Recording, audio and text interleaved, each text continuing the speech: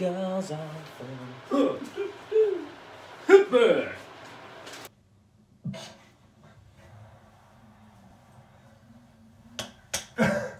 fuck's sake.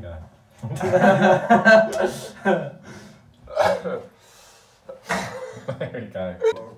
Yes, welcome to our vlog. So, Call it a video log. video log. Let's not use vlog. Yeah. We're not arseholes. Okay. Welcome to our video log, where we're drinking coffee. Don't know what time it is. It's probably 11 or something like that. Yeah, it's got past 11.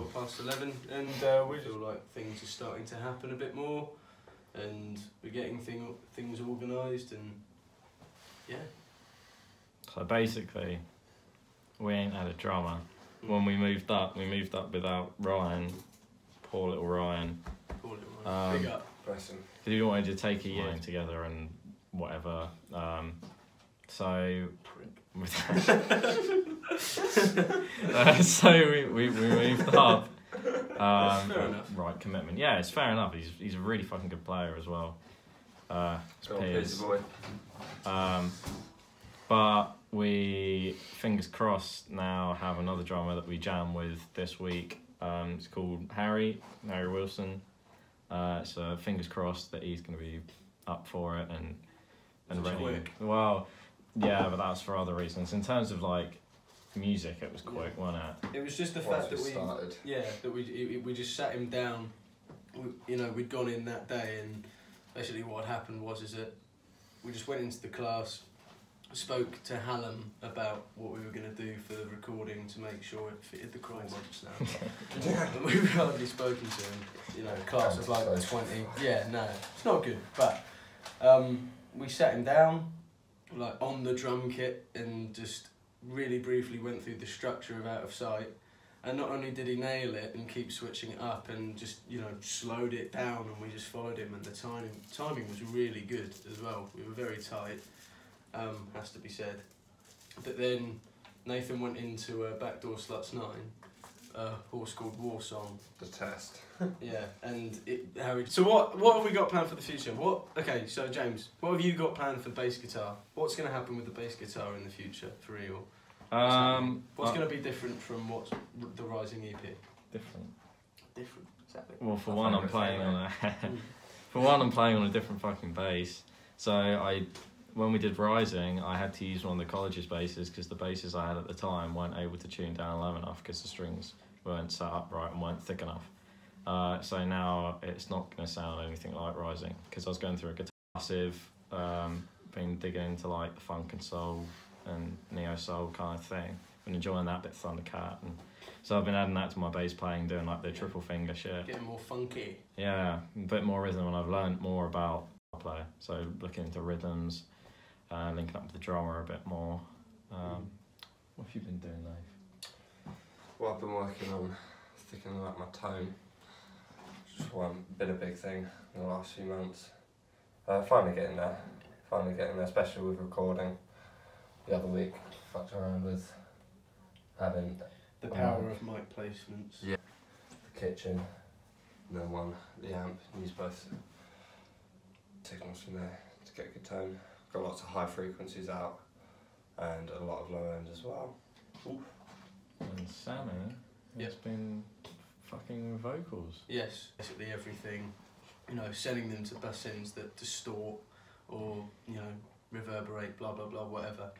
And so taking inspiration from the sort of Steve Albini style of production, which the whole ethos is that you just take the key elements of the band and then you bring that out more rather than adding like a harsh EQ that doesn't actually bring out the good qualities of the sound, if that makes sense, without sounding too wanky about it. Them sold so much, and it kind of brought them into the light in the following years. But so vocal effects, just been borrowing Nathan's guitar pedals and James's and just seeing what sounds I can come out with through Nathan's little orange amp. Little micro tower. It's like this big.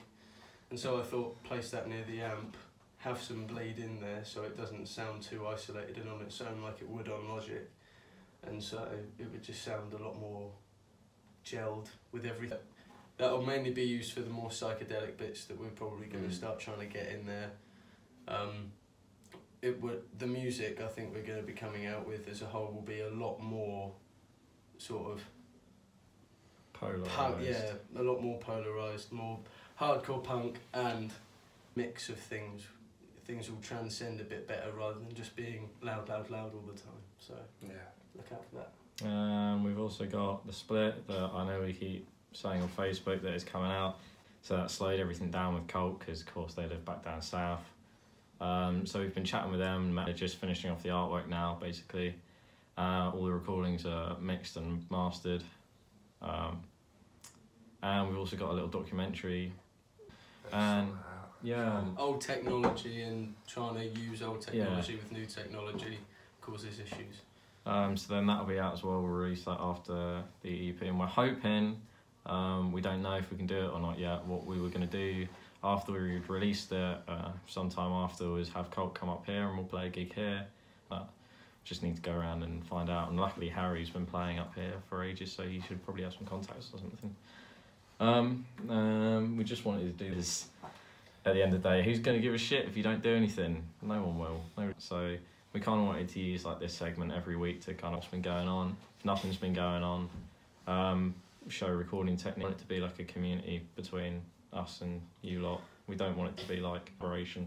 That's the objective, is to, I get, as James just said it, not like create a community, but just tie things together, because, you know, like you were saying to me, Sleep Leagues Beneath is at the front of vinyl shops now, and there is a scene that's there. We've seen it down south, and we've seen it in, you know, and we can ride, and, you know. It's exciting. It is exciting. So, basically the point of us making this video log, and guarantee you that you won't be disappointed with what you hear, because I think it's good. Got a lot of good stuff. Recording's a lot better. Yeah. Everything's a lot better. Yeah. We're way better at what we do now as well. We've kicked it up again, massively, especially with a lot of the recordings in the split as well, just compared to Rising. Yeah. And we know we can do better than we're doing at the moment, and we know how to. Yeah. Which is important as well. We know where to take. Good things on the way. Sorry for rambling on all of our parts, apart from Nathan's. It's quite old boy, good old boy. Take care. See you next week. Hi guys, this is Eeyore. This is the setup. I'm Sammy. I'm on the beanbag. This is a resonator. Have you ever heard these chords before? Have you ever heard this riff? Like this really good riff. We've done it as a jam before.